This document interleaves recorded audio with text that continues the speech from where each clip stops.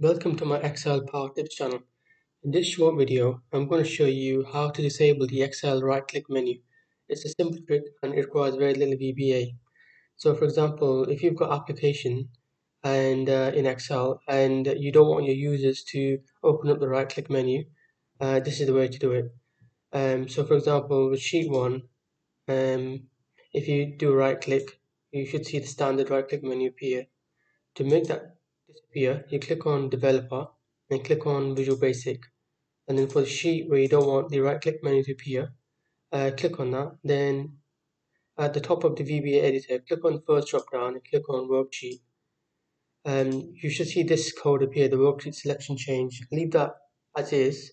And the second drop down, change the event that you want to program under and choose before right click.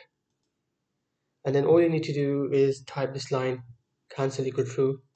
And then the first default event, just delete that. And when you go back to your sheet, right click menu disappears. If we go to sheet 2, the right click menu appears because we didn't program the event to make it disappear. Thanks for watching and I'll see you soon on the next one.